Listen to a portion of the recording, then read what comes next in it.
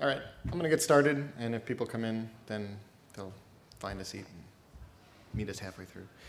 Welcome, everybody. This is my talk about taking the plunge and becoming a contributor. My name is Alex Ross. I'm a senior architect at NBC Universal. And on the various channels on the internet, I'm Bleen or Bleen18, so you can find me on all the various places. I tend to talk really loud, so if it gets too loud because of the speakers, let me know and I'll move the mic. I can't tell how loud it is back there, or if you can't hear me at all. So basically, before I got started contributing, I was doing what most people are doing and using Drupal and getting what I can out of it and not doing anything to kind of contribute back to the community.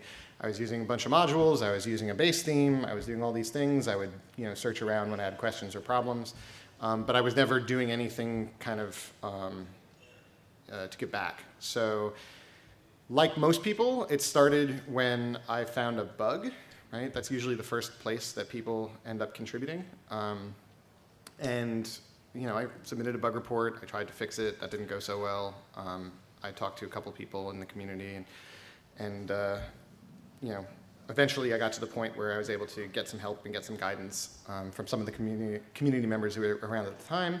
And I finally got a fix in place, and I submitted a patch, and it was accepted into Drupal core, and it was very exciting. And actually, this is the comment from that original post. So I don't know if you can read it, but I was very excited about my first patch getting in, and WebChick was threatening to go get Jello and feathers and then whistled innocently. So yeah, this was about 4 years ago, and since then I've become the maintainer of about a dozen modules on Drupal.org. I've contributed patches back to core and to a bunch of contrib modules, and I've written documentation, I've submitted bugs, I've submitted feature requests, I've answered questions, I've been a mentor, I've done trainings, I've started kind of mentor-y type activities at the local Drupal user group in New York. So I've done all of these things, and I figured this was a good opportunity to talk about those things and talk about how you can kind of give back to the Drupal community and get involved. So I'm going to get started with how you can contribute. So these are some of the ways, these are not all the ways, but they're most of them, that you can actually give back to the Drupal community and become a more active member, become a contributor. And I'm going to be going over each of these in pretty good detail. Some of them are much easier to explain and talk about than others, but it doesn't necessarily mean they're easier to do. But as we go through, you'll see what I'm talking about. So the most common way that people think of when they're talking about contributing to Drupal is just by writing a bit of code, making a patch, fixing a bug, creating a new feature, submitting that patch back to the contrib module or to Drupal.org. So we're going to talk about that. We're actually going to do it by the end of the presentation. Writing and maintaining your own contrib module.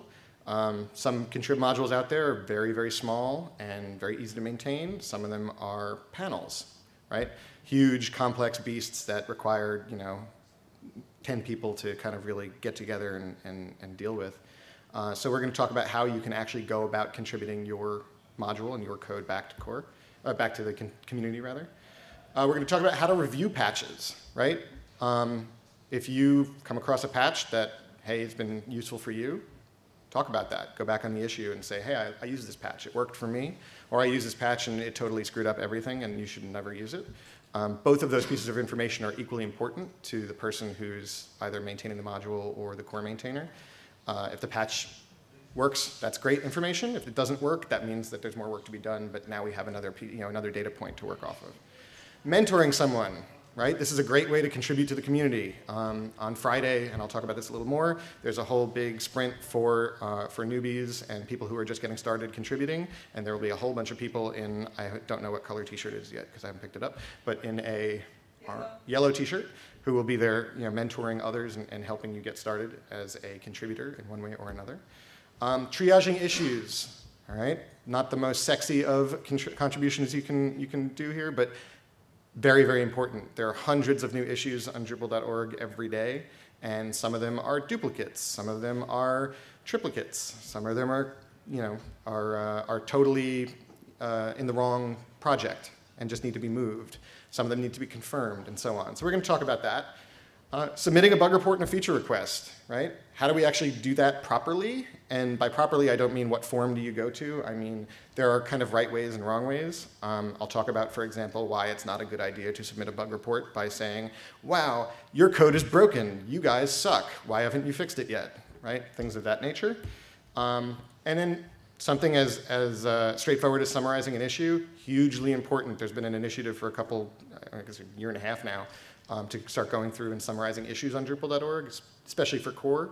Some of those issues can get really long and nasty to try and figure out and try and grok. So just contributing that way can be a great way to get started. And then finally, writing documentation. Everybody always talks about document everything, and that's true. We want to document everything, but there are, again, different ways of doing that within the Drupal community, and each of them are valid in their own way, and we're going to talk about kind of how you can go about contributing by writing documentation. So that's what we're going to talk about. We're going to start with writing documentation. These basically go in order of ease of explanation, not in ease of doing, which I mentioned before. So writing documentation, the first thing I like to remind people, whatever form your documentation takes and wherever you're writing it, and we'll talk about those, always assume that whatever code you're writing documentation for or whatever process you're writing documentation for, assume you're going to need to do it again in about 2 years when you're drunk.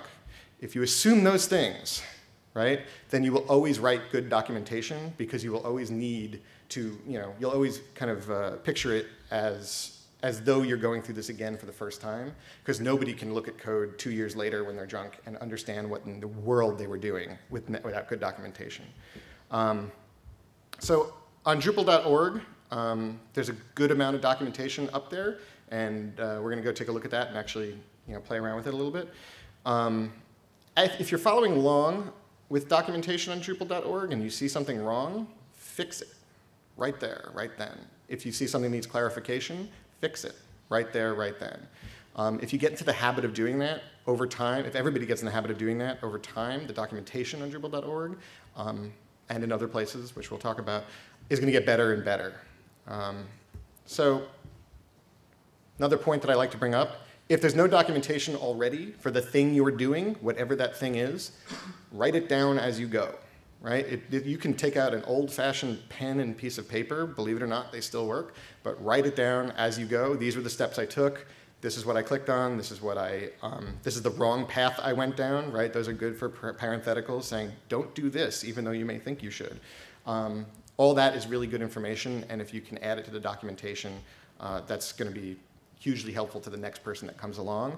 And don't forget, that next person might be you in 2 years when you're drunk. So let's do that real quick.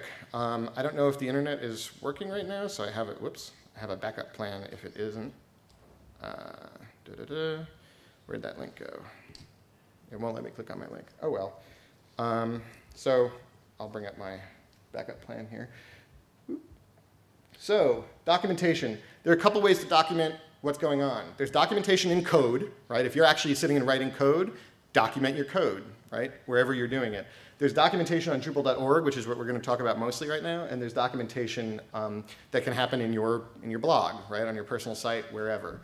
So documentation on Drupal.org, if you come here, close that, there's a documentation link right up at the top. Brings you a page just like this, and if you click around one of the areas that the documentation breaks it down into, and in all likelihood, you'll get to one of these pages based on a Google search anyway, but if you get to one of these pages, for example, working with nodes and content types, right, and you see something that is incorrect, right, as long as you log into Drupal.org, you can edit it right away, right here. There is no requirement to have permission to edit the documentation. All you need is a Drupal.org account. That's it. So log in, head into here, say, hey, this documentation is only appropriate for Drupal 7, or it's a beginner, or all this good stuff, and then there's the actual documentation down at the bottom. Very often, as I'm going through a process, I have this page open in another tab, and I just go through and I write my documentation. Hugely important, okay? So that is documentation. I'm going to keep going. So the next thing I want to talk about is summarizing issues. All right, like I said, there's been an initiative for a little while now for summarizing issues. Again, all you need to do this is a Drupal.org account, so there's a very low barrier to entry in terms of getting involved. When you're summarizing an issue, we want to summarize everything in that issue, right? This is a deceptively simple process. People think, oh, summarizing issue, I have 2 free minutes, I can go and summarize that issue. It almost never takes that long. It almost always takes, half an hour or longer. Because what you need to do is really understand, the entirety of the issue. And if the issue is at a point where it needs summary, chances are there's a lot going on. So let's take a quick look at an example of why this is really useful. There was an issue in 2008 that I remembered very vividly, and I wanted to bring that up. This issue, if I scroll down long enough, has, I'm not going to go all the way down, it has about 500 comments, and it was about, there's a really, really horrible, annoying IE bug, I know, an IE bug, where you can't have more than 31 style sheets on a page. It'll just ignore the 30-second and on. Like, it won't tell you, it won't throw an error, it just ignores it, and suddenly you add one more module and your entire site explodes for no good reason. So we needed to figure out a way to deal with it. I'm not going to go into the details of how we did, but looking through these comments, if you were to come into this conversation on, I don't know, let's say January 6, 2010, and someone was going to say to you, hey, what's going on in that issue? Do you know how to fix the problem? There's no way you would be able to figure out what in the world was going on. And if we scroll all the way back up, and I'm not going to scroll, I will use my little magic scroll bar here. All that's really in here is, hey, IE breaks when you add, more than 31 style sheets. Here's a link to Microsoft. That's it. Right? So grokking this issue, this is why I remember it, so it took me like a day and a half to really understand the path people were taking, because a lot of people were arguing back and forth. So an issue summary, right, this is why they're so important. It was nearly impossible to figure out what was going on here.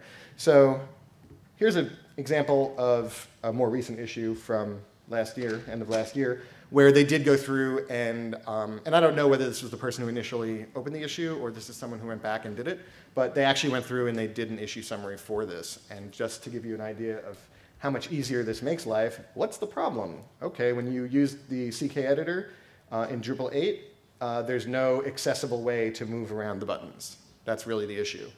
And here's some screenshots that show, hey, look, no toolbar, I can't move around the button. That's a problem for accessibility. What's the proposed resolution? Hey, we need a drag and drop click UI, or the drag and drop click UI should be driven from an HTML form, which underlies it so that someone using accessibility software can take advantage of the form instead of the actual dragging and dropping. Okay, there's a proposed resolution. What tasks are remaining?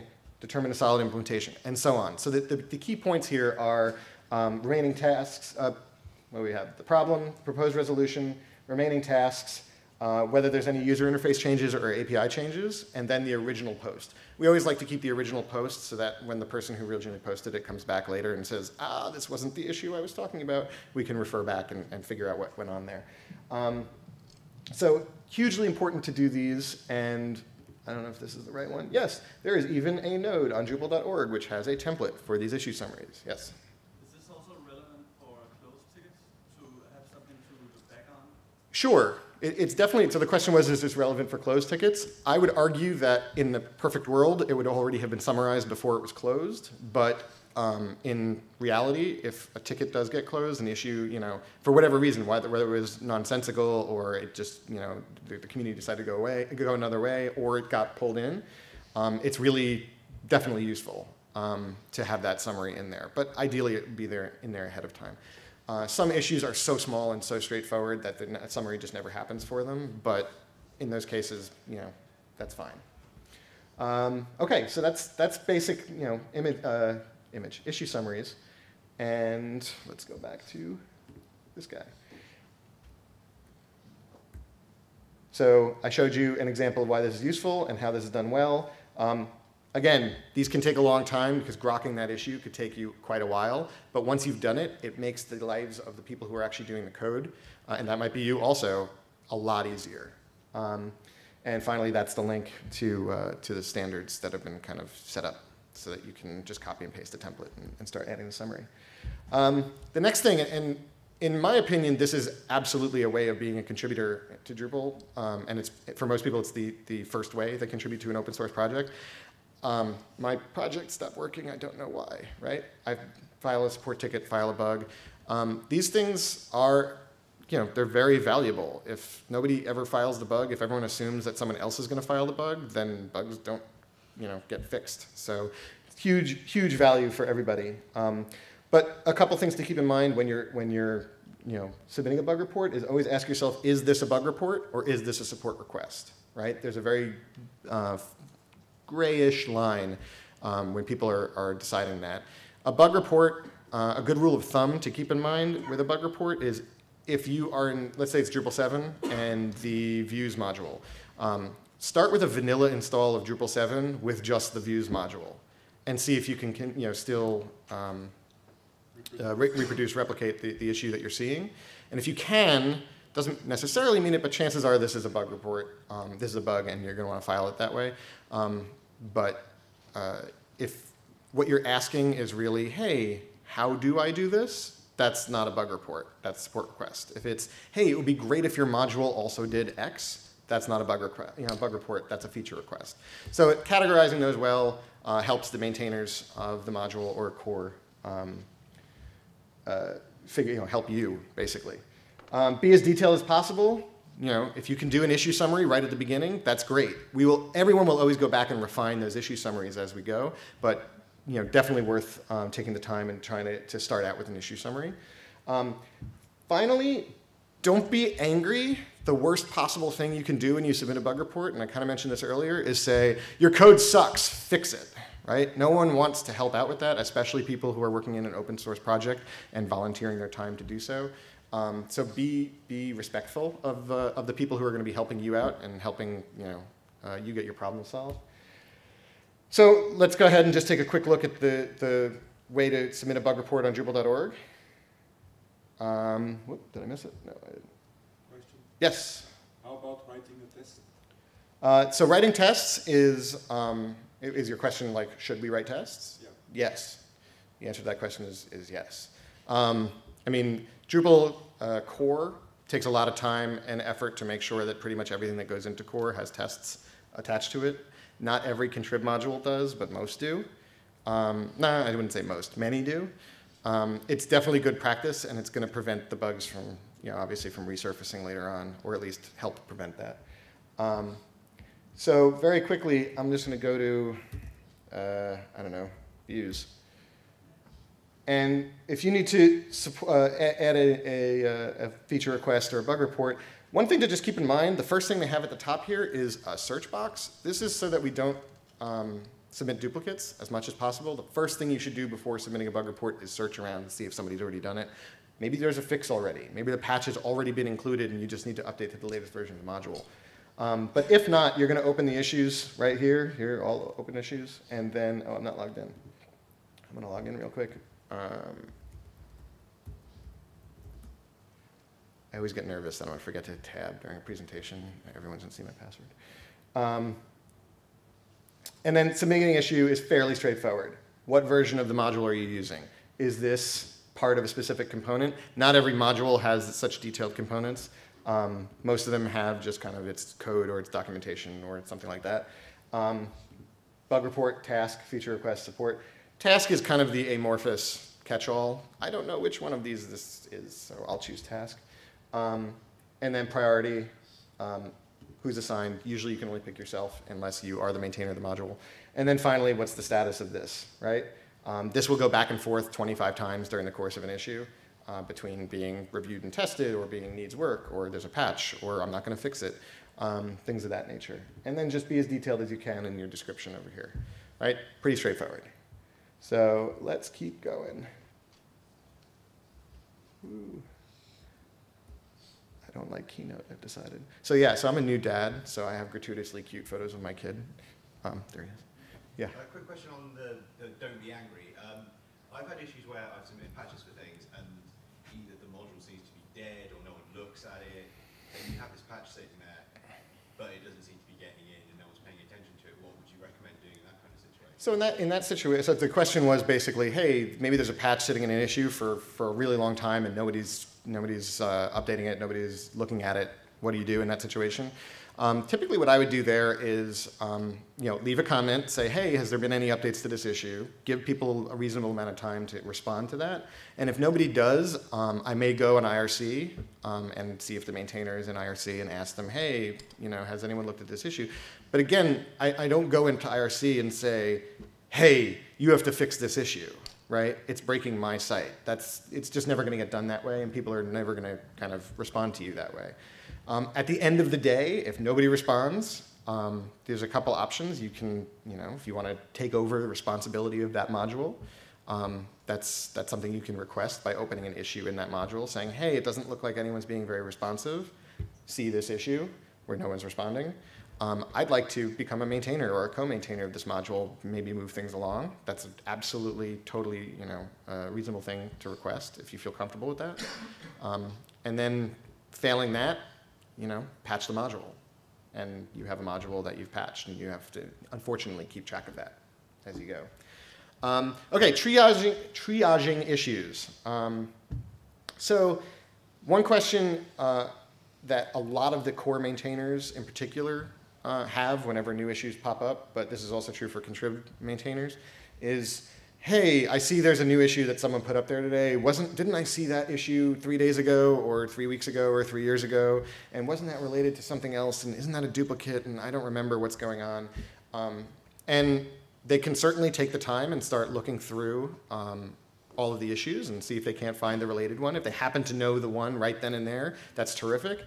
But if not, you take someone like, like Tim Plunkett, who's committing, 400 commits to Drupal core every couple days.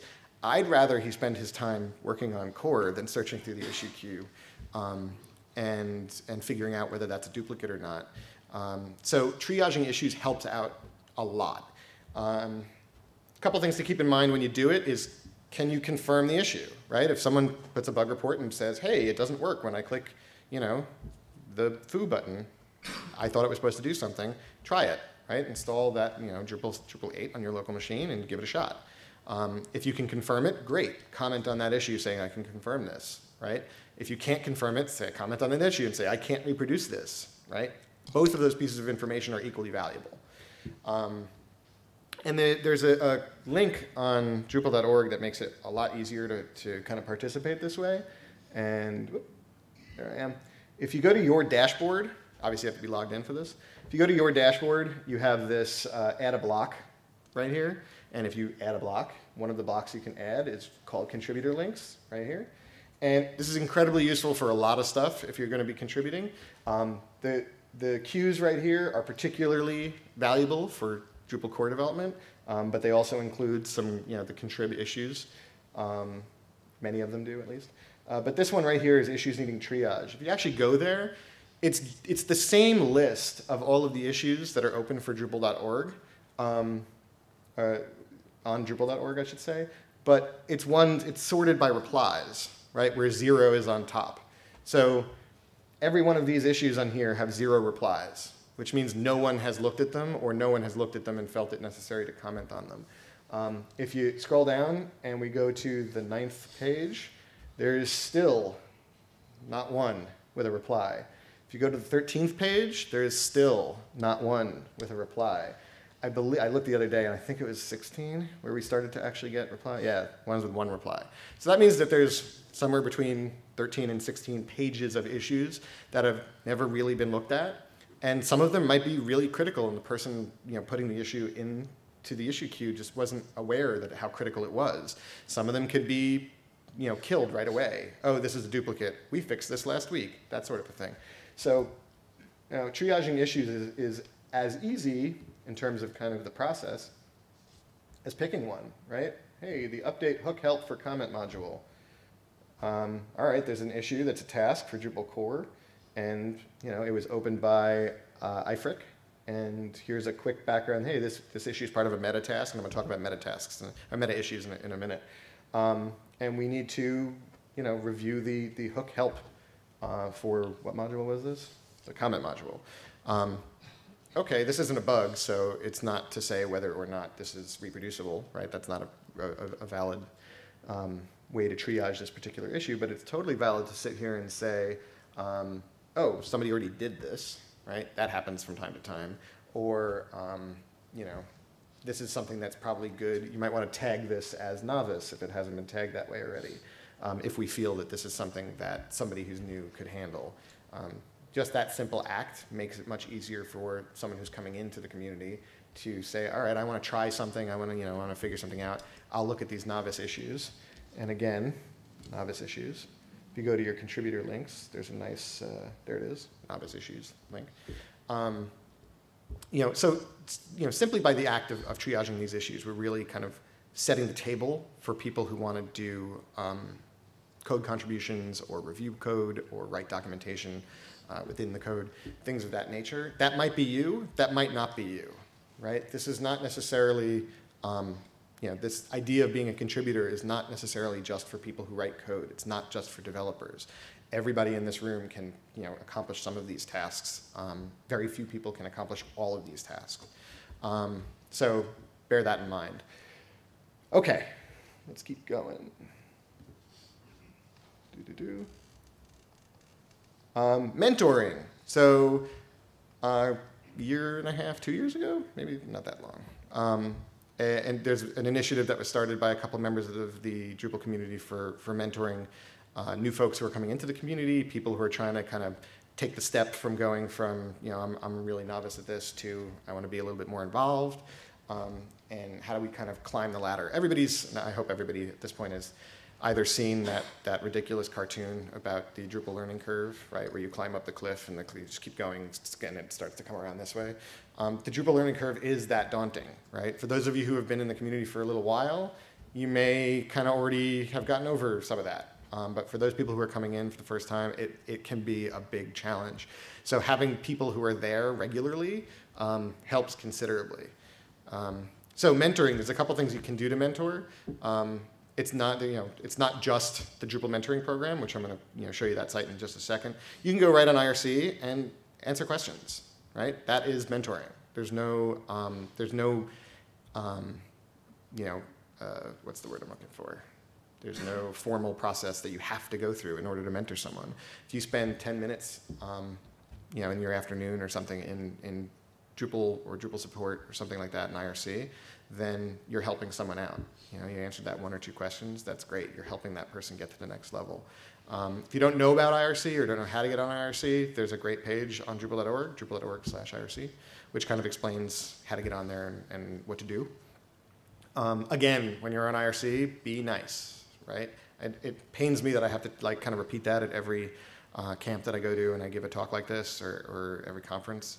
But you'd be amazed, some people come on and they're just nasty and there's no reason for it. And you're just not going to get, you know, good responses if you're not kind to other people. Another thing that you can do, and we've done this in the New York group, we started a newbie BOF, right?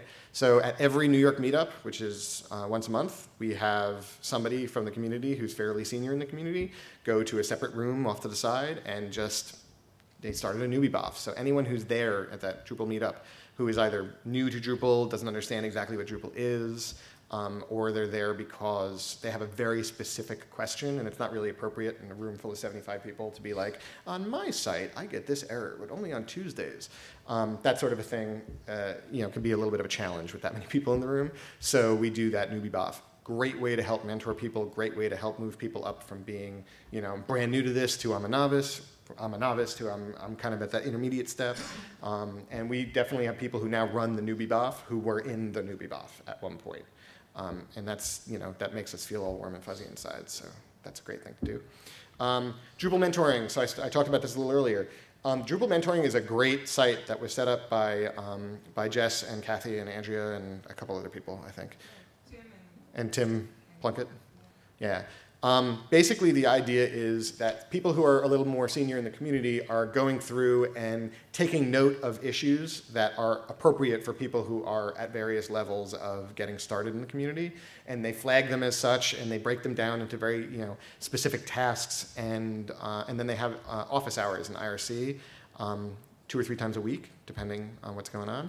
And if you come into the office hours and say, hey, I want to help, I do not know how to get started, someone that will be there during those designated times that is very specifically there to respond to a person exactly like that. And they'll point you to DrupalMentoring.org, and they'll help you assign a task to yourself. And those tasks can be as simple as triaging issues, or as simple as summarizing an issue, or as complex as, write this hook for Drupal 8. They kind of span the range of all the things that you might be interested in doing. So that's a terrific way of getting involved for the people who want to become contributors, and it's a terrific way to get involved for those of you who already feel like you're a little bit more senior and you want to help others become a contributor. That's a terrific way to do it, so I highly recommend doing that. This Friday, there is a kind of mentoring day, a mentoring sprint, where the mentors will be around in their yellow t-shirts, so come to that. If you want to be a mentor, talk to Kathy. And it's really terrific to help out the people who are just getting started on Friday. Okay, the next thing you can do, and now we're going to start to get a little bit more into code. So for those of you who aren't coders, a lot of the stuff that you can kind of do to contribute we've covered. For those of you who are writing code, this is where we're going to start to get into that a little bit. So reviewing a patch, there's a couple ways that you can review a patch. First is reviewing a patch for style, gotchas, and strategy. Now what I mean by this is, let's just do it. Let's go there. Did I miss it? No, there it is. If I go to, I think it's this one. Yes, no. There we go. Okay, so this is a module that I'm a maintainer of. It's called Representative Image. It's a great module. It's terrific. You should definitely download it and try it out. It helps you with that problem of, hey, my content type has 12 different image fields, and I want a view, but I want to pick which image field is the representative image for that content type.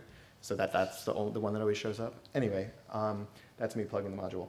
So if you come to an issue where you have a patch like this, right? I can click on this patch, and I can actually start looking through this patch. It's a little bit harder to see on the board here. But I can start looking through this patch and seeing, oh, okay, you'll have to take my word for it that these are pluses on the side, and there are some minuses down here. Oh, this person is adding this bit of code and taking away this bit of code. From the style point of view, hey, they're not using Drupal coding standards. I don't need to apply this patch to my code to know that. I can look at it, once I'm more familiar with that. I can look at it and say, oh, you're supposed to have a comma at the end of the last thing in an array. You don't have that, and I can comment on that. I can look at this and say, from a strategic point of view, why are you, you're using a function in here from the views module, but there's no dependency on the views module.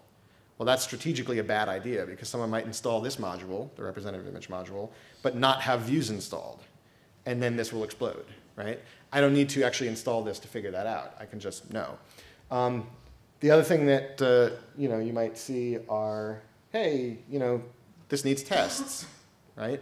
And you might just comment in the issue, hey, this is a great patch as far as I can tell so far, but there's no tests, and this definitely needs tests, because you're fixing an error. And almost always when you're fixing an error, you need tests. This is a kind of a crappy way to look at these, even if you could see the pluses and minuses. So somebody came up with, I think it was Sun and someone else came up with a tool that I'm going to show you to make this way more better in terms of reviewing. So now that I have some internets, hopefully you still have that. I was in incognito mode over there so that you didn't see that I had this thing, and I'm going to show you how to get this thing. But you'll notice I'm on the same page, but I now got this lovely little review button down here. I also have this even lovelier little simply test me button. I'm going to talk about both of those. So the patch we were just looking at is this one right here. If I click review, oh, this is so much easier to read because it's color coded, right? Red things are deleted and green things are added. What else can I do in here? Well, let's say that I want to leave a comment. This is, it's not the biggest patch in the world, but there's some stuff going on here. But let's say I wanted to leave a comment specifically about this line and this line. I can highlight those two lines, and I get this box over here and say, what is this for? I don't understand. Whatever the comment is, right? This is kind of just demonstrative. But all right, and I can save that. And then I can come down here and I could say, on this line, don't delete that var. We need that later. All right, so I've kind of gone through and I'm reviewing this particular patch. Again, right now I'm only reviewing because I haven't applied the patch. I'm only reviewing for style and for gotchas and strategy. So I save that, save, and once I'm done, I can click paste. Now, if you look at this guy, I can see that, and I'm going to preview it because it's easier to see. I'm going to preview this comment. I can see that, hey, the thing I highlighted is in here, in a code tag, all ready for me, with my comment. Same with the second one, same with the third one. It makes reviewing patches so much easier. So this tool that I've been using is called Dredditor, all right? And you can get it, there's a new site called, I forget what it's called. It's called, oops. It is called Dredditor, dredditor.org, there you go. That's where you can get it. It's available for Chrome and for Firefox. If you're using Firefox, you need another extension for Firefox called WebMonkey, but it's pretty easy to install. So I highly, highly, highly, highly recommend using Dredditor. There's also a bunch of other tools that Dredditor gives you to make this issues page a lot more usable. And I'll just go through those really quick. If you are the maintainer of a module, for example, oh, I'm not on the issue page anymore, I want a comment preview. If you're the maintainer of a module and you have Dredditor installed, you get this create commit message button down here, right? So I can create the commit message. It'll put a link to every name of every person that submitted a patch, and I can click, oh, Alberto is the one who really did most of the work on this, and I can copy that commit message, and it will make sure that it's in the, kind of the appropriate format for Git commits that, that are expected on Drupal.org, and it gives credit to the person who did, the chunk of the work. Notice that it gives credit in two places, right? It has everybody's name who appears in these buttons, separated by a comma, and then it has the author, in Git only allows one value, so that's kind of what you're picking there. So that's incredibly useful. Making this sticky is incredibly useful, especially on a long issue, right? I could be typing and say, oh, in comment number 127, so-and-so said such and such, but in comment number 283, such and such said something else. Other things it'll do, if you're, let's say that is the comment that you're doing, right? What about comment 3, or number 3 rather, number 3, and I hit tab, it makes a link directly to that comment. All right? So there's tons of kind of little hidden gems in Dredditor that make going through the issue queue much, much, much easier. Going back to our summarizing the issue, when you say, hey, what are the proposed resolutions? Well, wouldn't it be great to say one proposed resolution was resolution A and one was resolution B, link directly to those two comments, especially if it's a nice, big, long issue. Makes it easier for everybody. And there's really no extra work to do it if you're using something like this. I can make this unsticky. Clone an issue. If there's an issue out there that's pretty close to what you wanted, it's not going to include the comments, but including kind of all the metadata up here at the top, clone it and just change the one little piece that you wanted to change. I personally haven't found this totally useful yet, because if it's that close, then you probably want to just stick to this issue, but it's new and it's there. The last thing I want to talk about, and I pointed to this, is this Simply Test Me. Simply Test Me is phenomenal, all right? If you want to actually review a patch, including the code and functionality of it, but you don't really have a local dev environment, and you're not really set up, this is a great way to do it. If I click Simply Test Me, and hopefully internet don't fail me now, it's going to say, hey, what project are you testing? What version of Drupal are we talking about? Do you want to make sure there are any other modules installed at the time you test it, right? Maybe representative image that doesn't depend on views, but it has some stuff that uses views. So maybe I want to, add views, and it'll give me a list and say, oh, there it is, okay. And are there any patches to apply? Well, by default, it puts that in there. Dredditor puts that in there for me. And I can add another patch if, this was an issue that also requires a patch for core. To make this all work, I can add 2 or 3 patches, and I click Launch Sandbox. And then I wait for about 10 minutes. It's not really 10 minutes. Let's see. Oh, look at it. It's doing much better today than it was a couple days ago. But anyway, I'll let that go for a few minutes. And what will end up happening is I'll have a fully functioning vanilla Drupal site with nothing installed except vanilla Drupal, representative image, and views that I can now click around in and test it. It's fantastic. So simply test me is a hugely, hugely helpful tool. It just came around maybe 3 or 4 months ago. And it's kind of, in my opinion, it's really revolutionized a lot of the testing that you can do. Okay, so that, well, let's see if it's there yet. Oh, it's so close. It's close enough to taste. There we go. Okay, so it plops in my admin and my password. I can log in, and I'm going to escape out of my little 1Password thing. And I can see under configuration and under media, where are you? Where's media? Oh, there it is. There's my representative images, link for configuration. And I can now go through this and say, oh, I want to play with this path, with this patch, and actually adds this path option down here. And I'm going to try it out and see if it works and comment back on the issue accordingly. If you want to do it a little bit, have finer tune control and do it a little bit old school, you can apply the patch using normal Git tools. So I'm going to show that real quick. This is a little bit too zoomed in. Is that still readable for the most part? Whoops. Okay, so I am in my local Drupal 7 site, and let's assume I downloaded that patch to my desktop, right? In order to apply it in Git, it's very simple. Git apply, and then the path to the patch. So this patch is called, I'm going to actually do the comment. I have a different patch on the desktop. I kind of put everything there because the internet wasn't working earlier. So I had to run back to the hotel and download everything so that if the internet wasn't working during this, I could still demo things. And that's not how you spell apply at all. Git apple is not going to do anything at all. All right, so there we go, Git apply. So I downloaded that patch to my desktop, and I did Git apply, and it says, oh, okay, we applied it.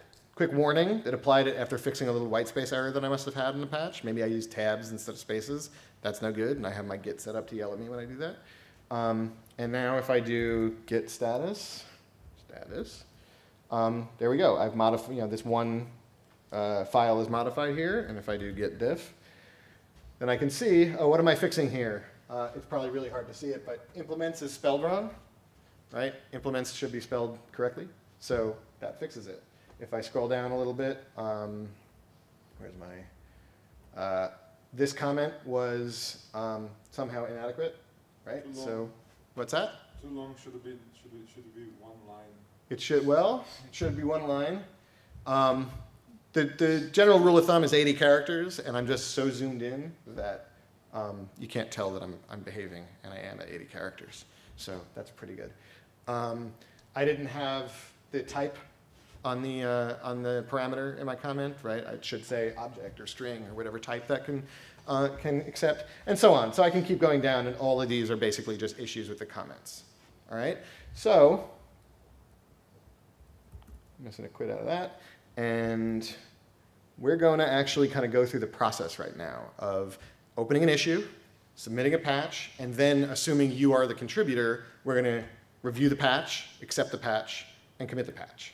All right, so let's just go through that whole process, which kind of runs the gambit. If you're new to all this, you probably only do the first couple of these steps. If you're getting more and more advanced, you'll do the last couple of these steps. So I'm going to go back to that. There it is, representative images. Oh no, that's not it. That's our little fake site. I'm just going to go to representative images, representative. Am I spelling it right? Representative image. There we go. And we're going to assume I already looked through to see if anyone has, opened an issue saying, hey, all the comments need to be cleaned up. And no one has. So I create a new issue. This is for version 7x1x dev, which is kind of head. This is a documentation problem. Category is a bug fix, or a bug report. This could also be a task, really, right? Clean up the comments. And priority is definitely critical. No, priority is minor. And I'm going to say clean up comments. A bunch of the comments don't meet the Drupal coding standards. We should fix that, right? Always be nice. Have a nice day. Okay, All right, I can't type today. It's hard to type when you're looking behind you. And I'm going to open this issue. So there we go. So we've opened a new issue. There's this issue. And that's pretty good. We've opened our issue. So let's actually submit our patch. To do that, I'm going to choose a file, and on my desktop. Now, of course, the assumption here is that I've made all the changes and I've tested them locally, right? The module maintainers in particular get kind of frustrated when someone throws up a nice big patch there, having never tested it, and then the module maintainer applies the patch and just everything explodes all of a sudden. So make sure that you're testing what you're doing. In our case, it's just comments, so you can't really break anything with comments. But here's my patch.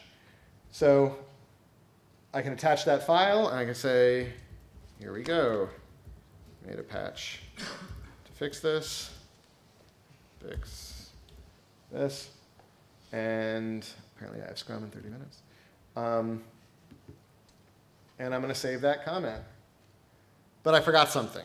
All right, there's a very key, I don't even know the word I'm looking for, but there's a key step that I forgot, which is whenever you submit a patch, always, all the time, without exception, if you submit, well, that's not true, there are exceptions, but they're really rare. If you submit a patch, you always want to set this to needs review. The reason for doing that is because if you upload a file, the way, did I not actually hit submit? Where'd my comment go? Sometimes you just have to wait like 2 minutes and then reload. You know, it can be a little. Let's reload and see what happens. There it is. Okay. But like I said, if I forgot to do needs review. If you upload a file called .patch, anything .patch, and you set the status to needs review, then Drupal's test bot will come along and see that issue, and it will run through all of the simple tests necessary. If it's a contrib module, like I said, not every contrib module has tests. They should. If you're going to be writing your own contrib module, you should be having simple tests. And you can set up on Drupal.org your project to run those simple tests. But core, every patch that gets submitted for core, every file that ends in patch, when you set it to needs review, it's going to run through all, like 45,000 tests that exist in core now, some ridiculous number. It takes a few minutes. Sometimes it could take as much as like half an hour, 45 minutes. But so we want to do this. I'm going to do need set review. Whoop. Forgot to set for review. Here, test bot. And I save it. What's going to happen once it saves is, and I'll refresh real quick, is, oh, it didn't do, oh, there it is, queued for testing, right? It took a second. Now it's queued for testing. Once testbot comes along and decides, okay, I'm gonna go through the test, this is gonna turn yellow. And then once testbot comes along and says, all right, you passed all your tests, it will turn green. If you failed the test, it'll turn red and give you a little link saying, here's some more details about what failed.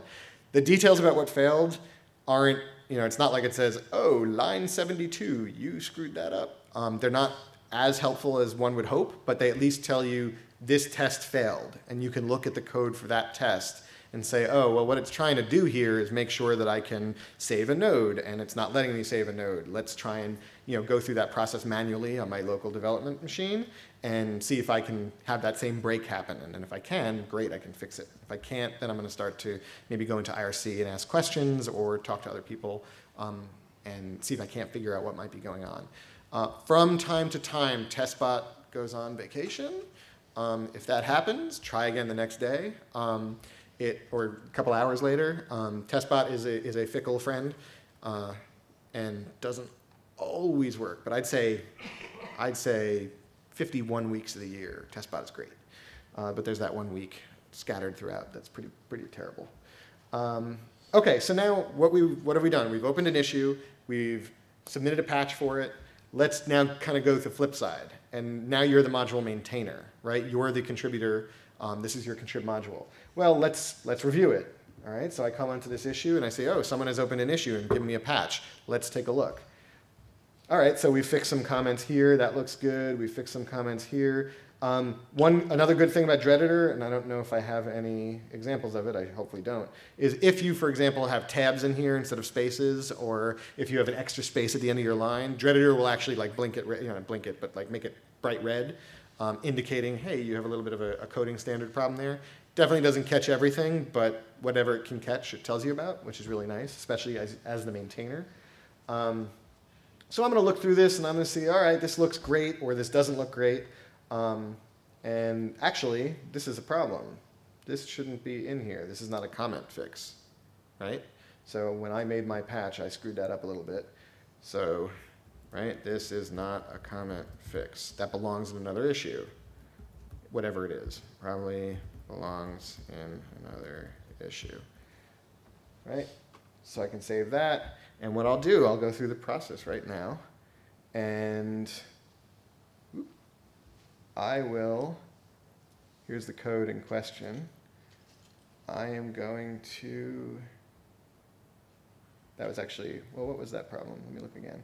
Oh, really, all this was it was actually just a white space problem, if I look a little bit closer. But just for the sake of argument, let's just change it around just to see what happens. So there's break 2, what line was that? Line 189. So, oh, there we go. Oh, that's actually the problem. There's a tab in there. Don't know why that was there. So let's actually just save this. And I'm going to do git diff. And I'll see that should go away. Yeah, it's not in there anymore as part of this git diff. Oh, no, it is in there. All right, well, let's see what happens here. I'm going to quit. I'm going to do git diff, and this is how you create a patch if you haven't created a patch before. You make sure that whatever contrib module, or if it's core, that you've checked it out using git. All right, that's the easiest way by far to create a patch. So I'm in the actual representative image folder. I'm going to do git diff, and I just do a greater than sign, and then the name of the file. So desktop, and then it is represented, rep image comments.patch. So I'm overriding that. And now I'm going to go back to this issue and say, I don't want to cancel, I want to paste, because I had made a comment in there. And I'll save. Right? Now you'll notice, magically, oh, it's not magically. Doesn't this usually put it back to needs work? Oh, I thought it did. Only if it fails the test. Thank you. All right, so I should have set this to needs work, right, as the module maintainer now. So I'll save that and set it to needs work.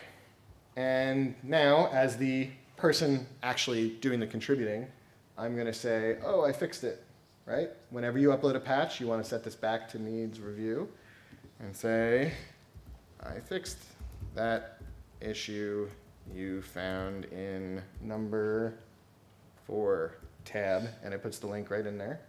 Are we allowed to heckle? Yes, you can heckle. Okay, that was actually, the comment that identified the problem was actually number 3. Forwarded. Yes, that's absolutely right. So. And you didn't upload an inner diff.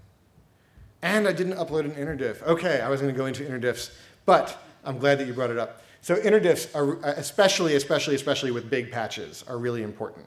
All right. Imagine I upload a patch that is 5K. 500 lines of well, 5K is not 500 lines, but whatever, 500 lines of changes, and somebody comes along and says, hey, there was a spelling mistake, or there's this one little thing you need to change. Well, the person who has gone through the effort of reviewing that initial patch does not want to go through the effort of reviewing the entire patch again just to confirm that I've fixed that one minor change that they wanted to make. Just for time's sake, I'm not going to go through the process right now. Sorry, Kathy. But it's not too hard, and there's a great post on Drupal.org. If you just do Drupal interdiff, I promise you'll get it right there.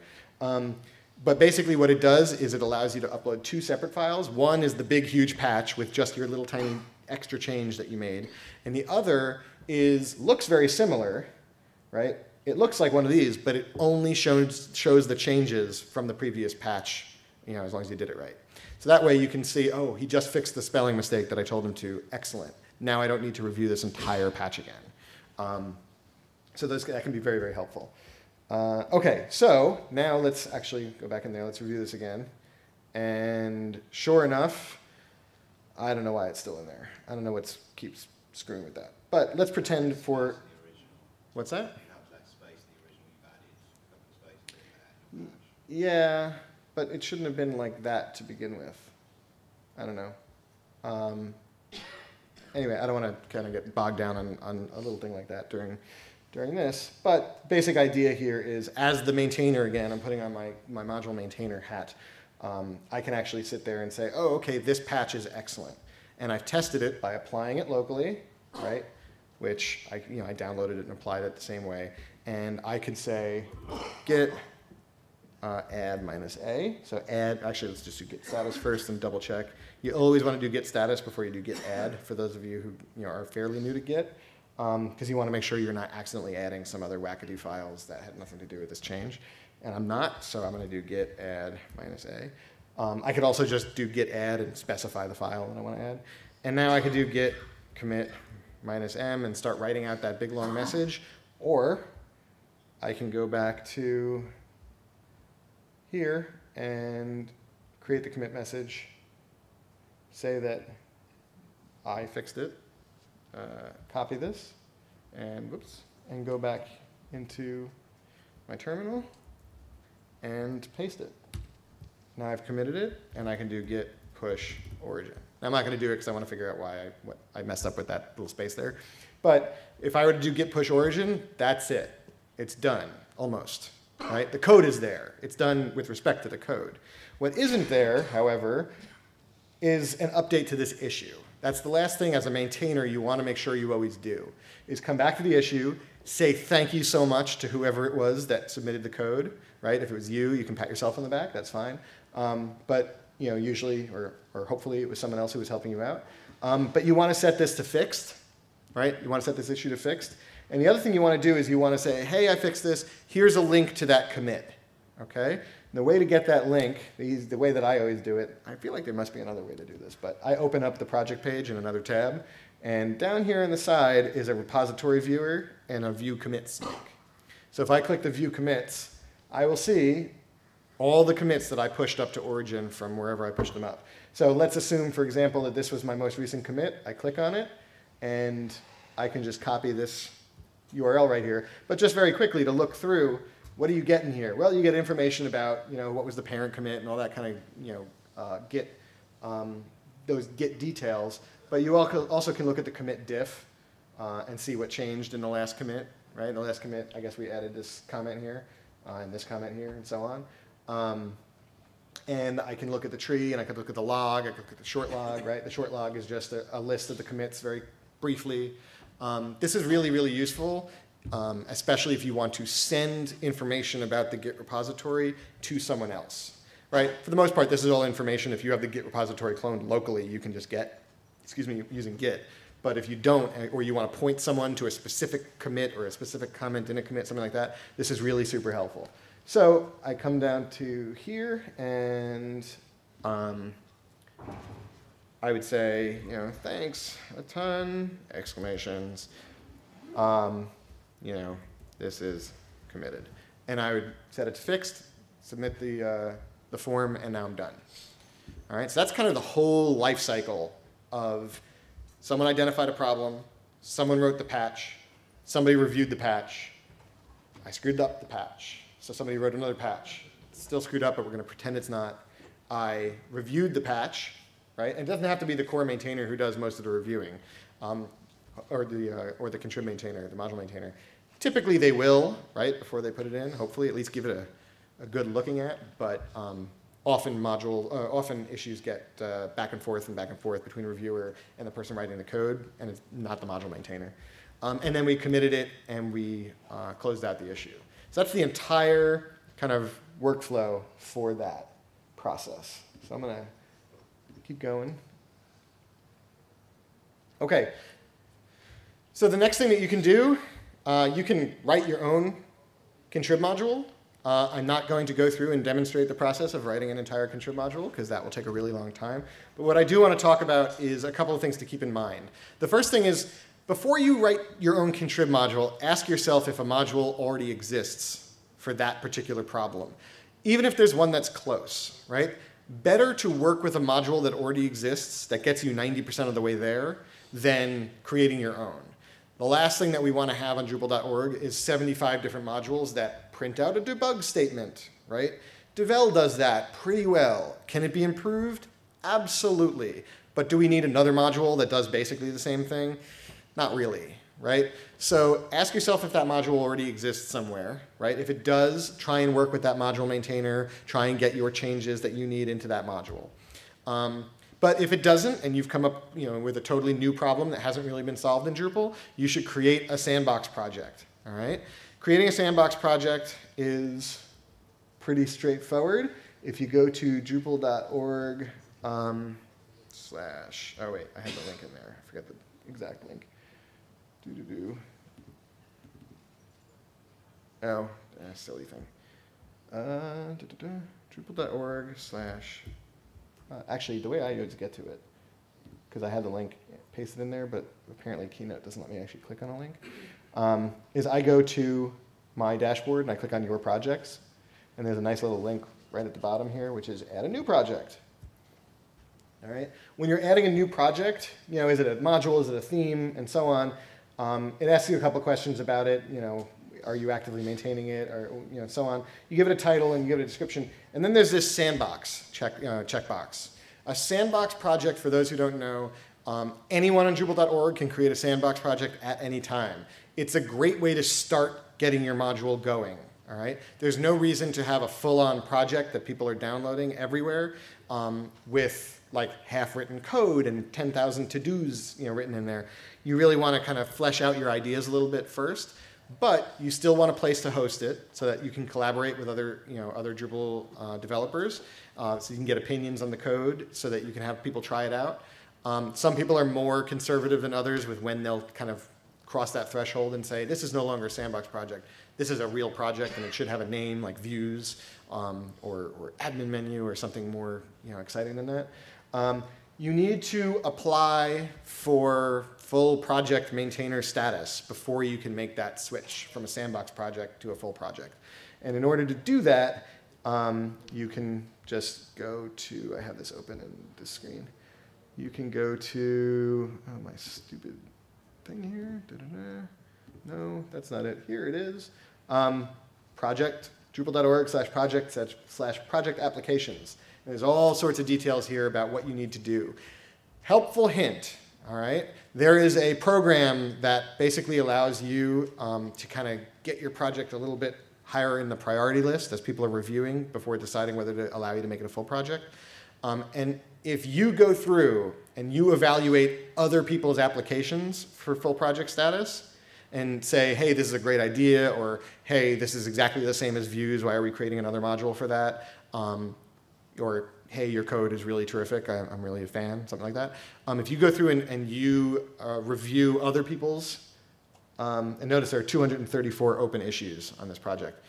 Those are all people applying to get project maintainer status. Then the people who are authorized to actually give you that right, that permission, will kind of kick you up the line and look at yours a lot sooner. So if you're really, really eager to get that project maintainer status, go ahead and review 3 or 4 other people, and you'll kind of kick your chances in gear. So that is what you need to do in order to get a new project. That's the reviewer bonus program that I was talking about. And I already went through that. Don't forget to maintain your modules. I know that sounds silly, but you'd be amazed at how many people create a new project, get really excited about it for a week, commit tons of code, and then that's it. They leave and they never kind of look at the issue queue. They never look at people making feature requests, people offering up their own code and submitting patches. And that's kind of unfortunate. So one more slide, and then I'm going to open the door to questions. So the last thing, and this is probably what most people kind of consider being a contributor, but like I said before, all the different steps we've gone through, all the different things that we've discussed really are, in my opinion, attributes of being a contributor to Drupal, every one of them. But the last one is actually creating your own patch to either a contrib module or to core. I'm not going to go through that process because it's the same as, I'm not going to go through the core patch creating process because it really is the same as creating a patch for a contrib module. But a couple things to keep in mind. This is actually the solution to and hopefully you've all heard this at least 300 times while you've been here, don't hack core, right? The solution to that is to create your own patch and submit it to that contrib module or to core, right? By submitting it, you have at the very least opened up in a formal, kind of easy to find location a summary of the problem and a suggestion for the solution. We have in my team, we have a rule where every once in a while you do come across something in a contrib module or in Drupal core where you really do need to make a change. So our rule, and this is true of our entire organization, is basically before you are allowed to make that change, you must have opened an issue on Drupal.org for that change, and you must submit a patch back when appropriate. The reason for this is there's no reason you should ever be making a change to Drupal core or to a contrib module unless there's either a bug or a feature that you need that isn't there. And in both of those cases, that patch should live on Drupal.org. There's a bunch of reasons for that. Someone else will review it, right? Always having an extra pair of eyes is good. The maintainer may come along and say, oh, that's not really a problem, you're just doing it wrong, right? Here's a solution that you can use without having to change any code. Someone may come along and say, oh, there's a security problem with what you just did. That's going to be a big deal, especially if your site is using e-commerce or something along those lines. And a couple other quick points, and then we'll just open it to questions. Get familiar with the Drupal coding standards, right? Drupal coding standards are kind of seem nitpicky when people, you submit a big long patch that, solves some big problem and someone comes along and says, you need 2 spaces instead of tabs. Can get a little bit frustrating, but if you get yourself familiar with that, then you won't have to deal with it anymore, right? You'll really be able to focus on the problems you're trying to solve. Last point, you don't need to solve 100% of a problem in order to submit a patch. Webchick wrote a great blog post. It's kind of a few years old at this point, but she talks about the idea of the one person who sits and writes this big, long patch and takes 2, 3, 4 weeks to kind of solve the problem and figure out what they want to do and then submits the patch, versus another person who kind of just gets a rough idea and throws it up there that day. By doing the rough idea and throwing it up there that day, you can get immediate feedback, and you can save yourself 13 other days of work with other people looking at your quick idea and saying, oh, you're going down the wrong path, try it this way instead. Whereas the person who takes 2 weeks to do it doesn't have that luxury. They spent 2 weeks of doing work, and then suddenly someone comes along and says, oh, we already fixed that, or you went down the totally wrong path, and that's not great. So that's basically it. If there are any questions, again, that's me on Drupal.org. I'm Bleen, or Bleen18, and well, what time are we getting close? Yeah, we have 5 minutes. So if there are any questions, come up to the mic or just shout them out. That's good. Yeah? You mentioned that some people just hop on IRC and just say... I'll repeat the question. Go ahead. Oh, sorry. You mentioned that some people just get on IRC and will say something like, you suck. Please fix this, or something like that. But my question to you is, how do you deal with the opposite? When you submit something that you feel it's going to be useful, and the maintainer of contrib or core or whatever just says, you suck. Please, I don't want to hear about you again or even see your face again. How do you deal with that? It's a fair question. So the question was, what happens when kind of the reverse happens on IRC, when you're trying to suggest an idea or try and get your patch into a core module or core or contrib module, and the maintainer doesn't want to hear from you and is kind of obnoxious about it. I mean, there's not too much you can do about that other than to try and ask them nicely if they'll reconsider. Other than that, it's really kind of at the maintainer's discretion. If it's a core maintainer, you should definitely let some people know about that. I know all the core maintainers to one degree or another, and I can't imagine any of them ever actually doing that. But contrib modules are contrib modules. If it starts to get like really inappropriate, that you should kind of find someone from either I guess the Drupal Association or one of the long-standing members of Drupal who you happen to know and ask them what you might be able to do about that. Drupal does have a code of conduct that, you know, essentially is be respectful of other people, that, you know, to summarize it in one sentence.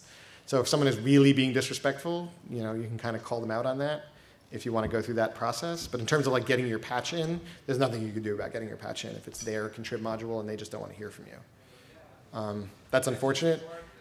You can, yeah, you can fork their module. You can offer to be a co-maintainer if the problem really is I just don't have the time for you.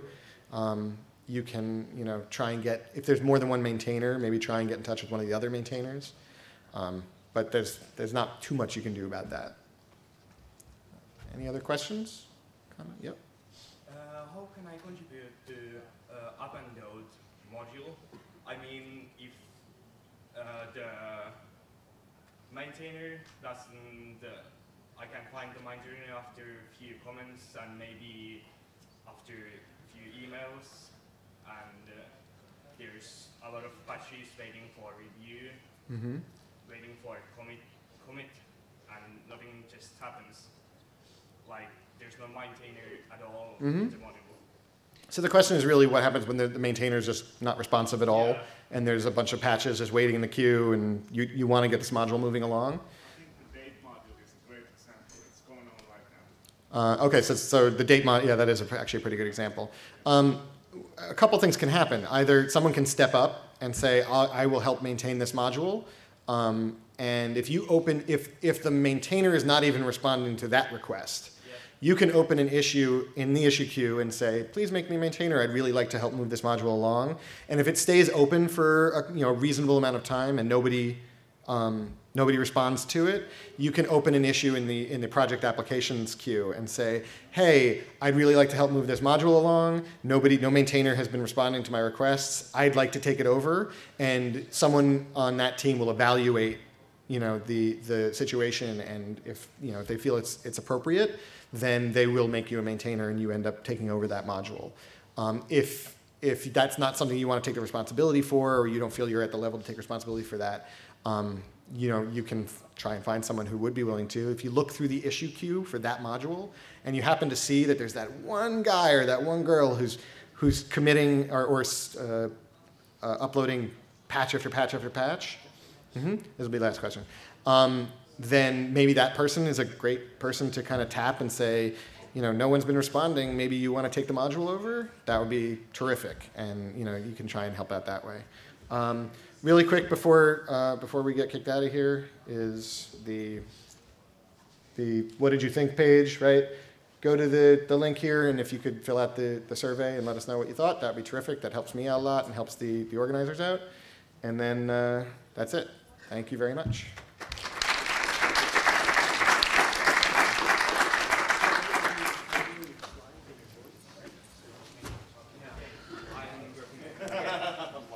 How are you, Kenny?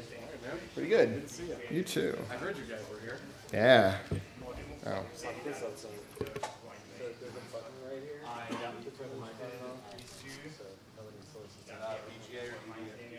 VGA.